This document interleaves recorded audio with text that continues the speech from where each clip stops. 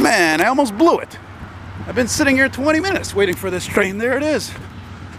Now I'm running back to get it. I just left like 3 minutes earlier. How do you like that shit? I thought to myself, oh, it's either late or it's Sunday, there's none. There you go.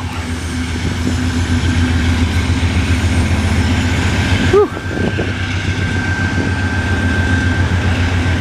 Right on.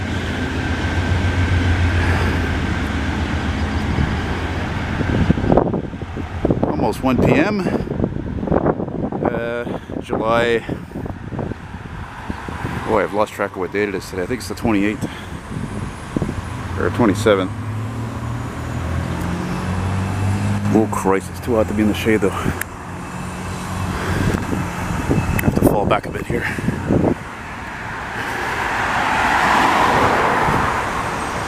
Yeah. There we go. Not the most riveting place to film a train, but still you got some cars and buses going by, and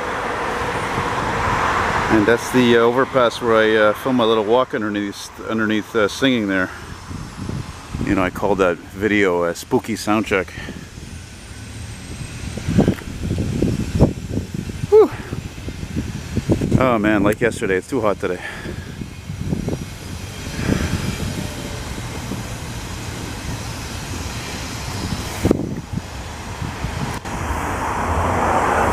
Wouldn't be too bad of a view if that building wasn't there, right?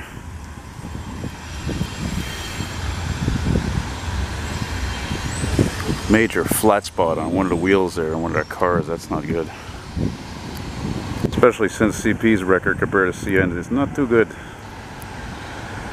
You know what I'm saying?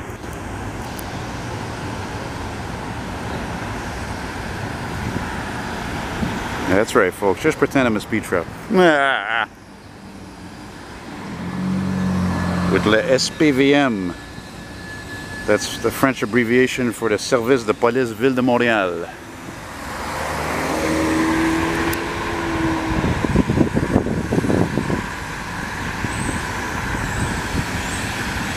I wonder if there'll be a DPU. I don't know. What's this coming here? So in the time I was waiting there, you know, sitting over here on this bench and then sitting on that side, and I spotted a 65 Impala coupe that I had filmed on Canada Day. I haven't even posted the video yet.